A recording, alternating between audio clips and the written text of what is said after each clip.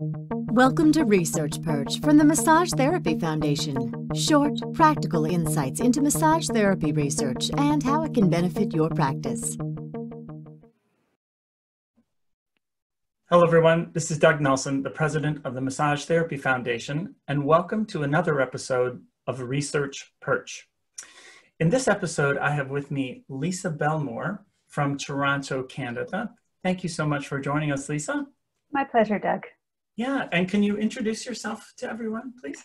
Of course. My name is Leisa Bellmore. I'm a Shiatsu therapist. I've been in practice for nearly 20 years now. I live in Toronto, Canada, and I work at an integrative clinic at Toronto Western Hospital. I'm also an international lecturer, and I've recently been exploring the world of research. Awesome. Awesome. And thank you. I know that you've also been on the writing committee for the Massage Therapy Foundation. Thank you for your service. My pleasure. Yeah. So I would like to know more. When I looked up a little bit about what we're going to talk about, I looked up the Al and Malka Green Artist Health Center, which is where you work. Oh my goodness, that sounds like an amazing place. It is pretty wonderful. I feel very honored to work there with such a wonderful, integrative, collaborative team. Yeah. So tell us about this artist center. And Leisa, your microphone's hitting against your necklace there. So you went with a... Sorry. That's right. There you go. Great. Yes. Well, the Artist Health Center has been around for just under 20 years, I think about 17 years. And I've been there for 10 years now. We have a wonderful range of disciplines. So we have both medical practitioners and complementary practitioners.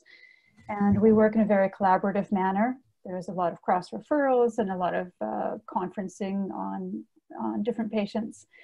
We have a doctor who does cognitive behavioral therapy. We have a psychiatrist, a nurse practitioner, a social worker who does psychotherapy, a psychotherapist, a registered dietitian, a naturopathic doctor, a chiropractor who also does craniosacral therapy and acupuncture, a physiotherapist, a massage therapist, and myself doing Shiatsu. Wow. I think that's it. And soon a speech-language pathologist as well. Wow. And our clinic specializes in providing care for the entire artistic community. So we see writers, dancers, musicians, stagehands, lighting designers, graphic designers. Anyone who works in the arts or teaches in the arts is eligible to come to our clinic. Wow.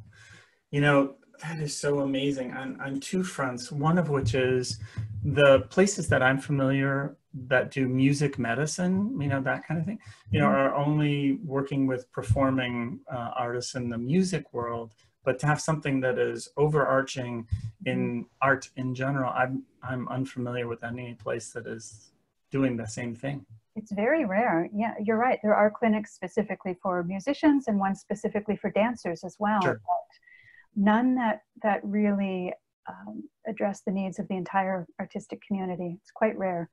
Wow. And they do have, regardless of their discipline, they do have very specific health needs that they often don't feel are met by the regular healthcare community, I suppose. Yeah. Yeah. Gosh, that is so wonderful. And the fact that you have rather like Noah's Ark for healthcare, you know, so many different disciplines all working together in a truly collaborative and integrative way is really remarkable. What a wonderful thing. I'm so glad to know about this. Mm-hmm. And thanks to some of our donors, we have a subsidy program as well. So those with limited income can access the subsidy fund for our fee-for-service treatments. Wow. You know, last night I was just watching this documentary that Yo-Yo Ma was featured in, and so he was with these indigenous people, and they were doing this just this amazing ritual, and they have this lovely you know, artistic aspect to their life. And he said, you know, in essence, why do you do this? And this person said, because it gives meaning to our lives. Like, wow. So cool. Thank you so much for your dedication to working with the arts. And also, so your background in Shiatsu, it's my understanding that you've also done some research studies in this as well, correct? Yes, the first study I was a co-investigator on was published in 2014. And myself and some of the same members of our team have done a couple of other studies more recently that are now in review. So hopefully will be published soon. Okay. And in all of them, we used hand self-Shiatsu well, hopefully to promote sleep. Yeah. So the first pilot study was with people with chronic pain who had self-reported sleep problems. And the two more recent ones, one was with adolescents with chronic pain, and the third one was with military members and veterans and their families. Interesting. So, and this was using treatment, so self-Shiatsu on the hands? Exactly. Yeah. Points on both the dorsal and volar surfaces of the hand. And well, for sleep problems, non-pharmacological interventions are really needed. Yes. And something like this puts the user in control. So I think that's really valuable. It increases their feelings of control and their feelings of mastery and enhances their self-efficacy, which of course improves their quality of life. Yeah. Yeah, and there's so much research about that in terms of, one of the most common, I think for people in pain, two things come up: invalidation and then loss of control. So in this way, something that they feel like they can do, that must be a really important contribution. Mm-hmm. Yeah, most definitely. Yeah, people with chronic pain in particular feel a real lack of control, but with other health conditions as well, with other chronic health conditions. So yeah, I think it's this idea of teaching people how to better care for themselves is really important. And I think all of us as therapists have a role to play in that. Yeah. So what kinds of things, like in say the first study with pain, what kinds of things were you measuring? Was it qualitative? Was it quantitative? How did you do that? Right. Well, we had measured both objective sleep measures and subjective. So we used a number of validated, standardized self-report measures, as well as in terms of objective, we used an actigraphy, which is a device similar to a wristwatch that people wear, and it measures different sleep parameters. So sleep latency, how long it takes them to fall asleep, the number of nighttime awakenings, measures daytime light levels as well, things like that. So we used that at baseline to measure for 1 week, and then we had 2 follow-up periods. We used the same sort of idea in the second 2 studies. And we didn't see any real changes in the objective data. But we did in the subjective in all 3 studies. In the first study, we did see that the number of minutes awake had decreased at the first follow-up period when adherence to the protocol was a little higher. So we saw, I'm trying to remember exactly how many minutes. It wasn't a huge number, but there was a difference. They were awake for a slightly less time. Yeah. But the self-report measures were what was striking. We did see statistically significant changes in those, and found that people, their sleep disturbance had improved. They also, in the third study with military members, we also had some open-ended questions in the final follow-up period, and they reported that they felt more rested, and they felt they were sleeping better. They felt their sleep quality had improved. And those self-reported measures are really important. Yeah. It would be nice to see improvements in the objective data as well, but the fact that we did see statistically significant improvements in the subjective matters is important as well. Yeah.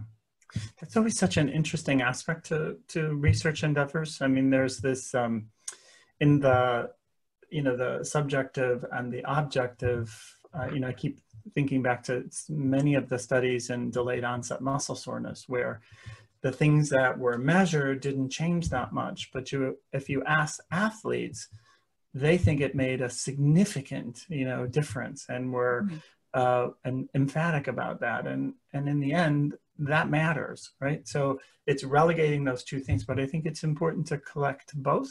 And over time, it kind of guides us. And, and maybe there are things that we just need to learn how to measure better, or there's this in kind of the philosophy of research, there's something called post-positivism, which is something can be known, but we struggle to find it. And then there's the kind of the constructivism, where it's like people's experience really matters, and they're just different philosophical ways to approach this. So, but what people feel and think matters in this. Of course. Endeavor, yeah. And it impacts their entire life, right? It has an effect on their outlook, which again has an effect on their physical, their psychological health.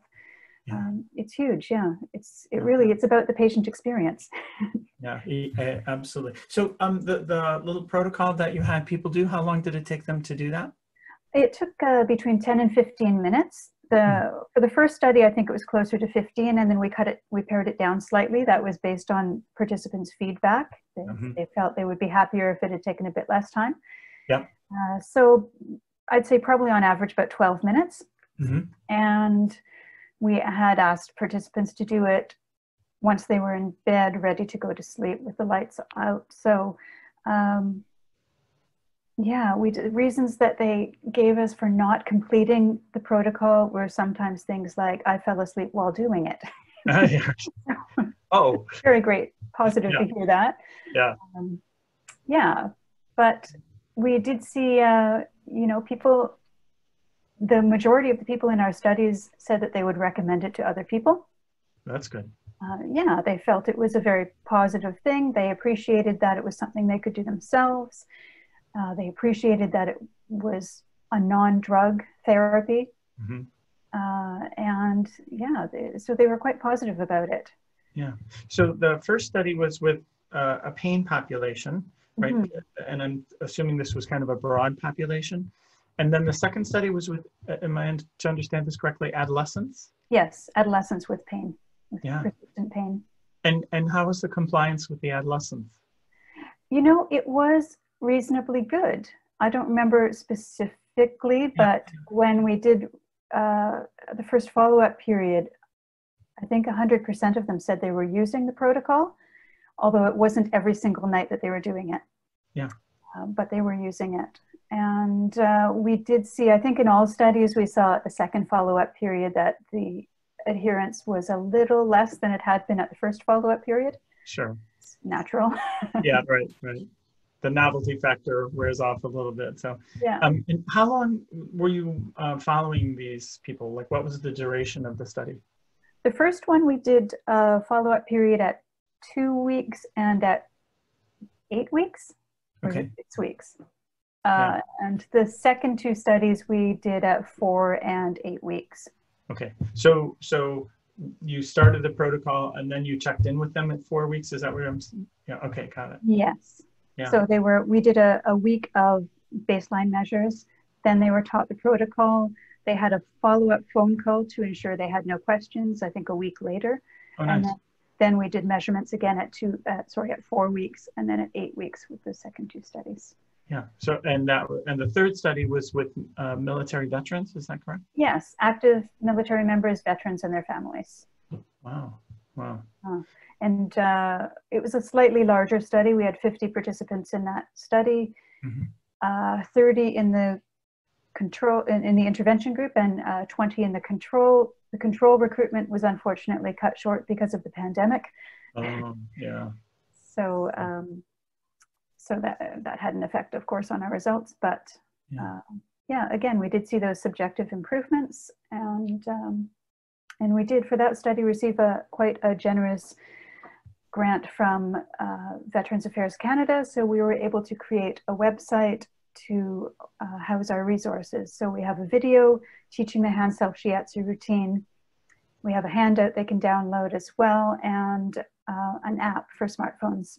Oh my goodness. That includes the videos. So they're widely available to anyone for free. Wow. And I'm in the process of doing knowledge dissemination around that and getting the word out about it. Yeah. So these resources were created for the study that are now available not only to other people in that kind of domain, but also to anyone who's Yep, the general public. That's And excellent. hopefully it's something that practitioners can share with their patients as well. Yeah. Well, I'll tell you what, Lisa, we will definitely post that with this episode so that we can share that. I think it's, again, for all the reasons we mentioned earlier about just self-care and self-efficacy, and it's really, really important that we share those kinds of resources. And so we'll post that as well with this. Great. I think it's also a great resource for practitioners for self-care, not only for sleep problems, but it's, I always do self-Shiatsu on my hands before I have a busy day at the clinic. And it's wonderful. It just, wonderful for injury prevention, keeping the hands safe and feeling good, and great thing for manual therapists to use regularly. Awesome. Well, we'll include that with this as well. And going forward, Lisa, what are our goals, and are there ideas for other studies? Or there are. Well, we would like to do, the study with veterans was a non-randomized controlled study. We would like to do a larger randomized controlled study.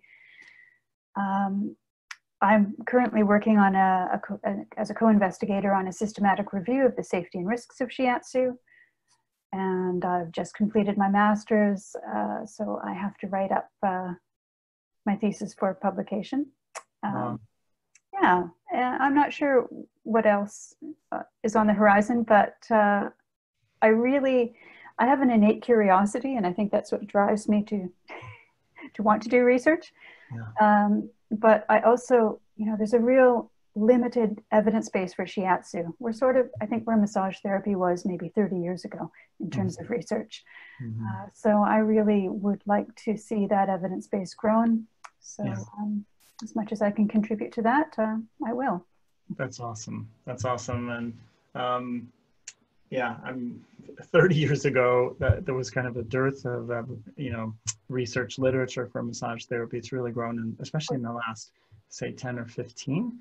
So, but in the end, it all comes down, and I love what you said, that, it's that innate curiosity and sense of wonder about the world. And that's really what drives everything. Yeah.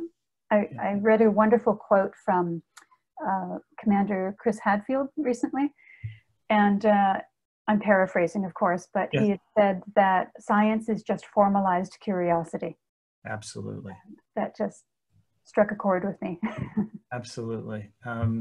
It's that sense of just wanting to have a deeper understanding about things. And from that deeper understanding, one can then formulate, effective, in our case, effective treatment protocols. And it's always amazing to me that the deeper we get into it, the more there is this sense of wonder about it all, and for someone like yourself, who's been in the field for so long, obviously you must have a sense of wonder about it all, because it's kept you in the field for a long time.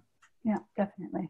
Yeah. And did you have an arts background coming into this? How is it that? I did. I worked in theater for about 12 years as a costumer.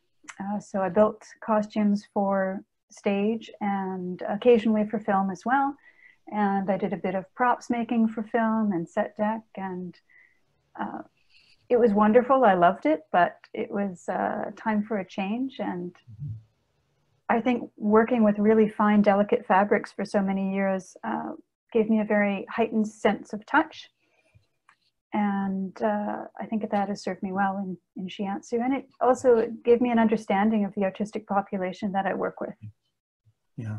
Isn't it interesting, Lisa, how retrospectively all these pieces of our life, all play an important role, and you can see how all of that construct creates who you are today. And you certainly are a wonderful example of that, in the arts, and also that tactile sense, and which, about palpation, and now giving back to the arts in a different way, which is really wonderful.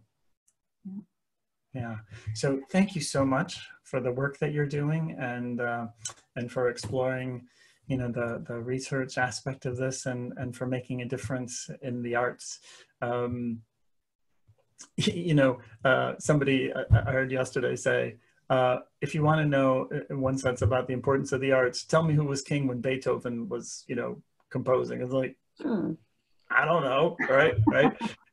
What we remember about a culture is largely through their arts. So thank you so much for making a difference and contributing to that as well. And I look forward to further conversations. And someday I'm going to come and visit because I want to see the center. Excellent.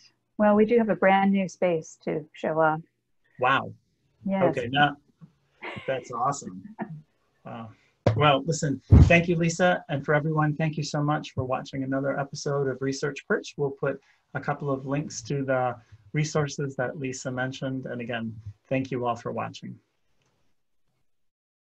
If you enjoyed this podcast, please consider donating to the Massage Therapy Foundation so that we can continue to bring you this and many other resources to increase your knowledge and improve your practice. Thank you.